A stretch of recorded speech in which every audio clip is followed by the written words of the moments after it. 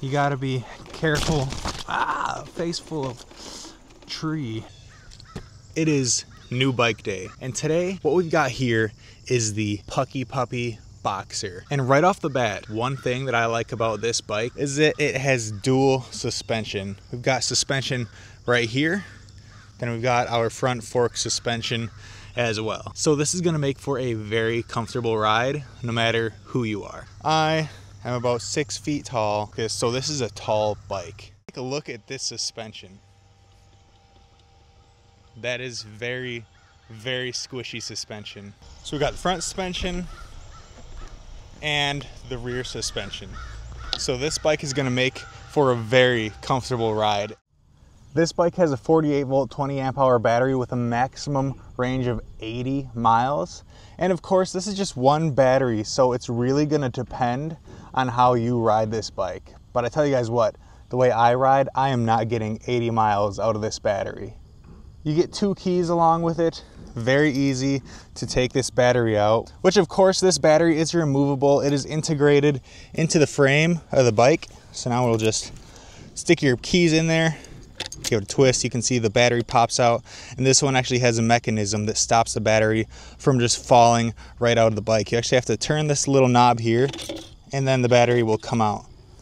So here's the battery, good size, good weight, about what you would expect from an e-bike this style. But like I said, 48 volt, 20 amp hour, you can get about 80 miles maximum range with this bad boy.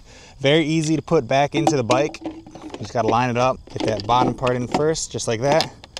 Pop it back up into place, and you are all good to go. Plus you've got this port right here. All you gotta do, open this thing up, and then you can charge the battery while it is still inside of the bike, which is always, in my opinion, an essential feature on an e-bike. You don't always want to have to take your battery out in order to charge it. The rear suspension shock right here is a PUCKIPUPPY brand, so I don't think it's any specific brand, but overall it's a very nice looking rear suspension, and it makes for a very comfortable ride. So now while we're talking about the comfort of this bike, it comes with a very nice seat. This is probably the nicest seat that I have seen on an e-bike. Very large. Look at my hand, and it's very, very squishy.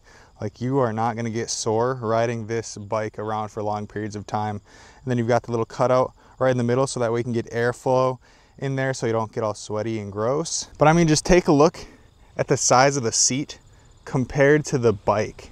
I mean, that is a giant seat, and I'm not complaining. It's super comfortable. It does have some built-in suspension on there, as you can see right here, so that's going to make for an even more comfortable ride aside from the front and the rear suspension on this bike. 26 by 4 inch knobby fat tires on this bike, so it's going to be great not only for commuting but also for taking on pretty much any terrain that you want to take this thing out on. You've got the typical kickstand here that you see on most e-bikes on the market. The rear hub motor is a brushless motor, also branded PUCKIPUPPY on there, with a peak power of 960 watts.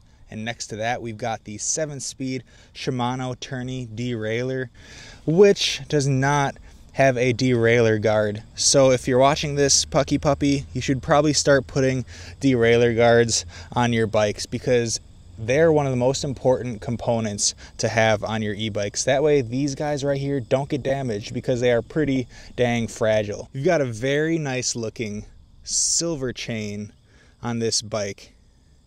And I always like silver chains. I mean, look at that. It really sticks out when you're looking at it. You get a single-sided chain guard, so that way your chain is not going to fall off of this side of the bike. Pretty important to have on there.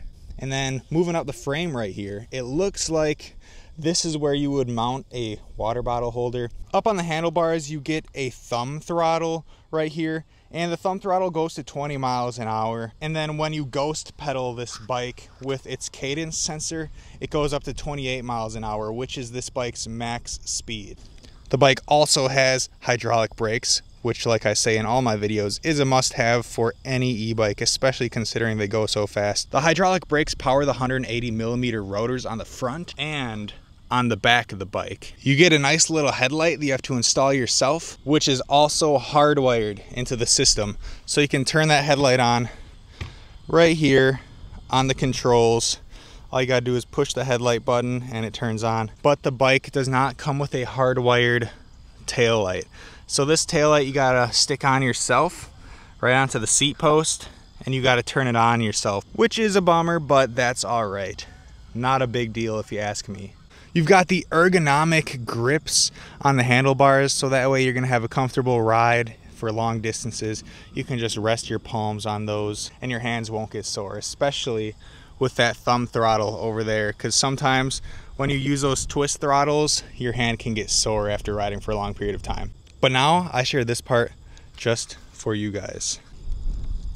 This bike should not have any issues going up inclines, but we will find out in the test ride. The brake handles are very nice, a good size. They aren't squishy, and with the hydraulic brakes, they're gonna be very powerful. The front suspension fork has a lock and an unlock, so you can't really adjust it, but that's okay.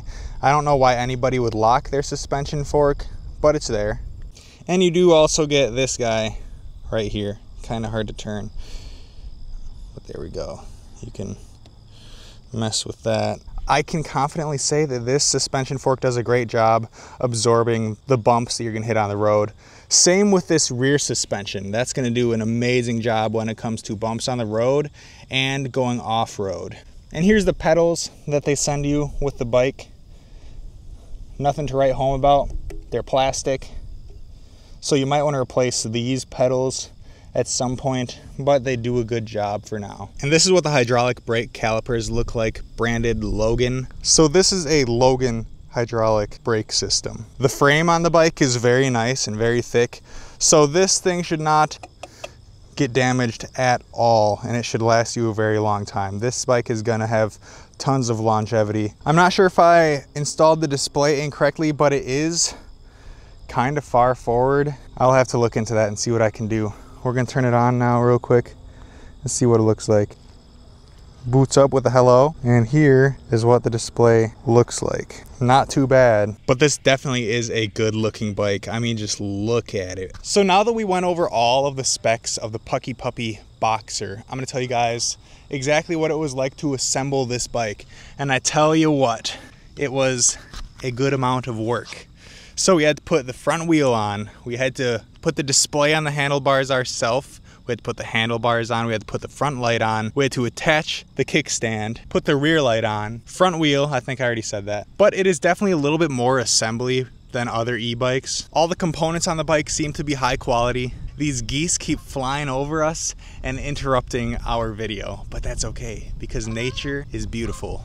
Isn't that right, geese? But so far, I'm impressed with this Boxer by PUCKIPUPPY. The suspension feels great, the power on it feels good, and the build quality of the bike also seems top-notch. If you guys are looking for an e-bike for commuting, going to school, work, you name it, this is gonna be a good option. Even if you just wanna go out and have some fun, because this is a very comfortable ride with the dual suspension, the cushy seat. You can't go wrong with this e-bike. But thank you guys so much for watching. I appreciate it. Thank you, PUCKIPUPPY, for sending this awesome bike over for us to check out and review on the channel. And I'll see you guys in the next video.